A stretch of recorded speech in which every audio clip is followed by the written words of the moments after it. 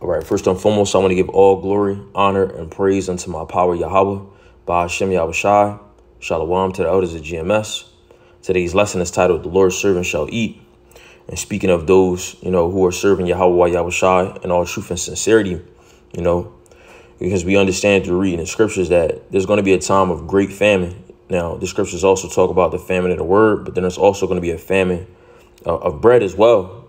And we see that, taking place and manifesting in the earth with all these different food shortages, which is only going to get worse and worse as this economy continues to collapse. You see how there's been nothing but supply shortages going on, and this is only going to continue to worsen until what? Ultimately, until there's a famine, right? Because we read this in 2nd Ezra, the 16th chapter, and the 22nd verse. It says, for many of them that dwell upon earth shall perish of famine. And this is speaking of the end times, right?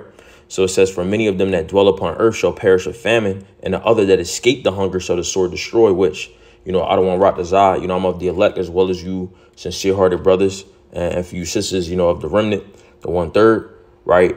We don't have to fear the sword or the famine. You understand why? Because we're serving our power in all truth and in sincerity, and he's going to reward us accordingly for it. Like it says in Isaiah, the 3rd chapter, right? Because basically you get what you put in. All right, so Isaiah chapter 3 and verse 10, it says, say ye to the righteous that it shall be well with them, for they shall eat the fruit of their doings, right? So it's based on what you do. Woe unto the wicked, it shall be ill with him, for the reward of his hand shall be given him. The reason why the wicked are going to get judged, the way they're going to get judged is because of what they've been doing with their hand. What does that mean? Their actions, right? So the Heavenly Father, he's basically just going to give you a reward for whatever it is that you do. So we can take solace in the fact that since we've been sowing righteousness, that ultimately we're going to be fed during this time of famine, which, is the title of the lesson right here, pursuing Isaiah, the 65th chapter. All right, it says, I'm going to get verse 12. I like that. Isaiah 65 and verse 12, it says, therefore will I number you to the sword, and ye shall all bow down to the slaughter, because when I called, ye did not answer. When I spake, ye did not hear. And how does the Heavenly Father, speak in the earth? Through his men, right? Through his prophets. It says, when I spake, ye did not hear, but did evil before my eyes, and did choose that wherein I delighted not. So you choosing to actually do what the Heavenly Father delights not in is going to result in you what? Being numbered to the sword, right? So verse 13, it says, therefore, thus saith Adonai Yahweh, behold, my servant shall eat, but ye shall be hungry. Behold, my servant shall drink, but ye shall be thirsty. Behold, my servant shall rejoice, but ye shall be ashamed. Behold, my servants shall sing for joy of heart, but ye shall cry for sorrow of heart, and shall howl for vexation of spirit. So that's what these people have to look forward to, right?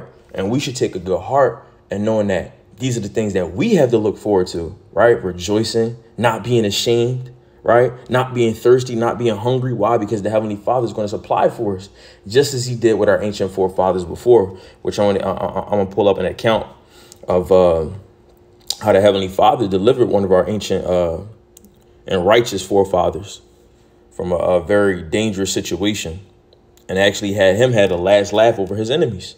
Right? Where's that? Bel the dragon right here. So this is an apocrypha, Bel and the dragon. This is the account with Daniel when he was cast into the lion's den, when the other men, tried to conspire against him to actually, take Daniel's seat, right? So I have Bel and the dragon, verse 32, it says, and in the den there were 7 lions, and they had given them every day 2 carcasses and 2 sheep, which then were not given to them to the intent that they might devour Daniel. So it was 7 lions in the lion's den. They purposely fed these lions 2 carcasses every day, so that way they would get used to eating that amount of food. And then purposely, before they put Daniel into that lion's den, they starved those lions so that way they would be extra hungry, and ultimately to the intent that they would devour Daniel, right? But the Heavenly Father didn't have it so. Verse 33, it says, now there was in Jewry, right? Meaning back in the land in Jerusalem, right? Now there were in Jewry a prophet called Habakkuk, who made pottage and broken bread in a bowl, and was going into the field for to bring it to the reapers, right? So people that, basically was farming and whatnot, he was about to feed those guys, the prophet Habakkuk, right? He was back in the land of Jerusalem at that particular time. It says, verse 34, but the angel of Adonai said unto Habakkuk, go, carry the dinner that thou hast into Babylon unto Daniel, who was in the lion's den. And Habakkuk said, Adonai, I never saw Babylon, neither do I know where the den is. right? Verse 36. Then the angel of Ha'adawan took him by the crown, meaning his hair, right? And bare him by the hair of his head. And through the vehemency, right? That power, right? That vehemency, that's what that means. Like that power, that force, right? Of his spirit set him in Babylon over the den. He might have flew him over there, might have teleported. I don't know. But you know what I'm saying? Like, it was definitely, you know, he took him by the crown of his head, his hairs of the head, and brought him all the way to Babylon from Jerusalem to the intent, what? To feed Daniel, man. Right? Because Daniel was one of the Heavenly Father's servants. So did he not eat? Right? He did. So I'm going to read this in verse 37. It says, and Habakkuk cried, saying, "O Daniel, Daniel, take the dinner which the Heavenly Father have sent thee." And Daniel said, "Thou hast remembered me, O Adawan," right? Also like, "O Yahweh, neither hast thou forsaken them that seek thee and love thee," right? So that's the point. If you seek the Heavenly Father and you love him, and how do you show your love to the Heavenly Father? You do what he say, right? That's even how it is, you know, just what, like your earthly father, right? Your earthly dad. You show him that you love him and you respect him by doing what he said. All right, dad, no problem, whatever you need, you know? It's the same thing, all right? So Daniel's saying, you know, thank you, Yahweh. Basically what? You remembered me in my time of trouble, just like you said you would, right? And he said, neither hast thou forsaken them that seek thee and love thee, right? So if you really love the Heavenly Father and you seek him, he got you, man. Verse 39, so Daniel arose and did eat, and the angel of Hadawan set Habakkuk in his own place again immediately, right? So I don't know. They say immediately. It may have flown back there, may have teleported, you know? Who knows, right? But verse 40, it says, upon the seventh day, the king went to bewail Daniel, right? Because he probably thought Daniel was dead. And when he came to the den, he looked in and behold, Daniel was sitting.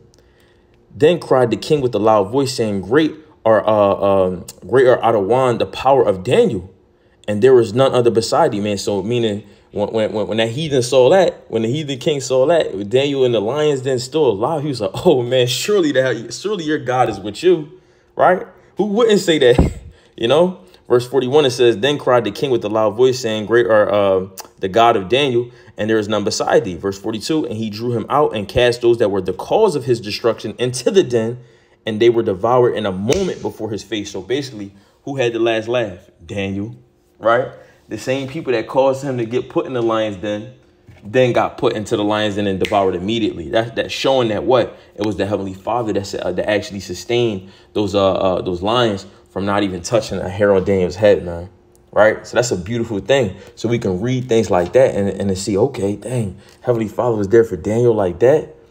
Say one of the brothers or the sisters in a very tribulous situation like that, they could think back on a situation like this and take good heart on that, man, and believe and have faith that they're going to, be provided for and protected the same way, right? Yeah, and Daniel was a man. You telling me Daniel wasn't scared?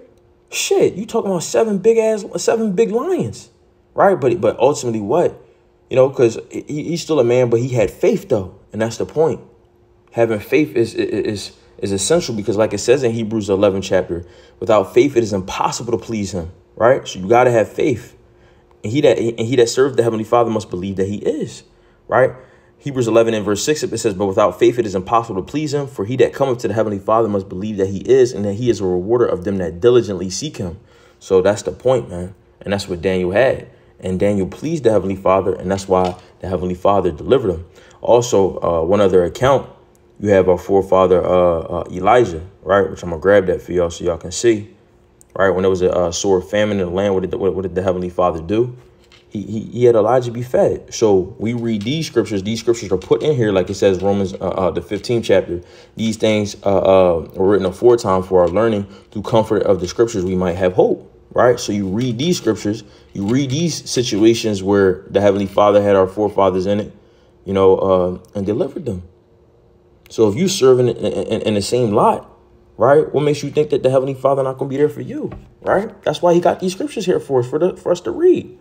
First Kings chapter 17 and verse 2, it says, matter of fact, I'm going to start at verse 1. And Elijah the Tishbite, who was the inhabitants of Gilead, unto Ahab, as Adawan, the power of Israel, liveth, before whom I stand, there shall not a dew nor rain these years, but according to my word, right? So basically, the Heavenly Father had Elijah, tell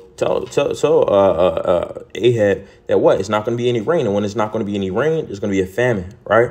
Verse 2, and the word of Adawan came unto him, saying, get thee hence, and turn thee eastward, and hide thyself by the brook Cherith, that is before Jordan. And it shall be that thou shalt drink of the brook. So the Heavenly Father provided water for him, right, through the brook. And I have commanded the ravens, right, which are birds, right, to feed thee. So he went and did according unto the word of Adawan, for he went and dwelt by the brook Cherith, that is before Jordan. And the ravens brought him bread and flesh in the morning, and bread and flesh in the evening, and he drank of the brook. So the Heavenly Father provided for Elijah during that scarce famine, right, where everybody else was hungry.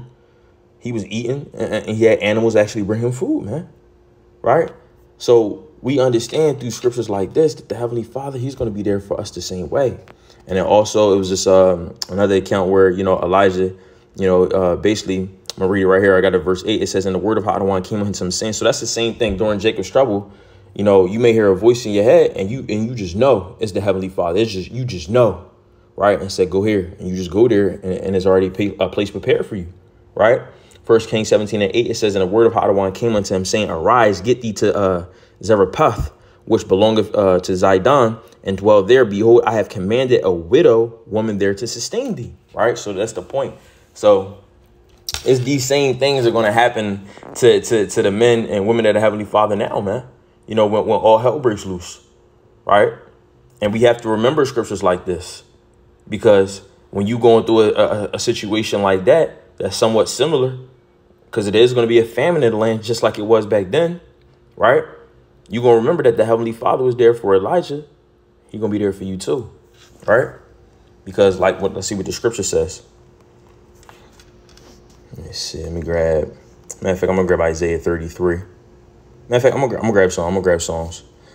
Psalms chapter 37 and verse 25. It says, I have been young and now I'm old, yet have I never seen the righteous forsaken, nor his seed begging bread. Right? That's the point, man. Ultimately, the Heavenly Father, he's not going to have us begging bread. He's not going to have us be forsaken. And how will we be forsaken? Ultimately to the point where he don't come through for us. Right? So he's not going to have that. He's not going to do that for us, man. Especially if we've been sowing, bountifully to the Spirit and doing what we're supposed to do. It don't work like that. The Heavenly Father comes through for his men and his women, man. Right? For those who are serving him in all truth and in sincerity. That's just how it goes, right? And that's what the Heavenly Father does, and that's a beautiful thing, right? I have this right here in Matthew the 6th chapter. It says, therefore take no thought, saying, what shall we eat, or what shall we drink, or wherewith shall we all be clothed? Shall we be clothed? For all these things do the Gentiles seek. For your Heavenly Father knoweth that ye have need of all these things. But seek ye first the kingdom of the Heavenly Father and his righteousness, and all these things shall be added unto you. Right? Yeah, that's the point. I want to start further. I should have started further up, but this is good too. Right? Showing that what, man? Don't be thinking about all that. You gonna get your daily bread. You're gonna be taken care of. You're gonna be provided for. We just got to continue to do what we're supposed to do, right? And that's serving Yahweh Shai, right? Matthew chapter 6 and verse 25. This is where I wanted to start. It says, therefore I say unto you, take no thought for your life, what ye shall eat or what ye shall drink, nor yet for your body what you shall put on. Is not life more than meat, and the body than raiment? Behold the fowls of the air, meaning the birds of the air, for they sow not, they not planting nothing, they not farming, neither do they reap, right? Nor gather into barns, yet your Heavenly Father feedeth them. Are ye not much better than they? Right? So that's the point, right? You are much better than fowls of the air. The Heavenly Father, in our first estate, gave us dominion over all the animals and fowls of the air, right? So the Heavenly Father feeds them on a daily basis. They don't plant nothing. All they do is just fly around and pick up food. But the Heavenly Father makes sure they eat. So it's the same way, man, with us. The Heavenly Father is going to be there for us, man. So this is why scriptures like this, are in here, so that way you can hear them, you can read them, internalize them. And then when stuff goes on, because even these type of scriptures right now are applicable even when you're going through stuff right now on this side, man, because it's going to get bad. It's going to get tough over here for Jake, man. But ultimately the remnant, the elect, we're going to be straight, man. I don't want to rock the Zah, of the elect, so brothers and sisters got to take a good heart, internalize scriptures like these and know that we're going to be good, man. So, I'm going to go ahead and end off there. I sincerely pray that I sincerely hope that you Sincere-hearted true believers were edified, exhorted, and comforted. That give all glory, honor, and praise unto my power, Yahweh, Bahashem, Yahweh Shai. Shalom.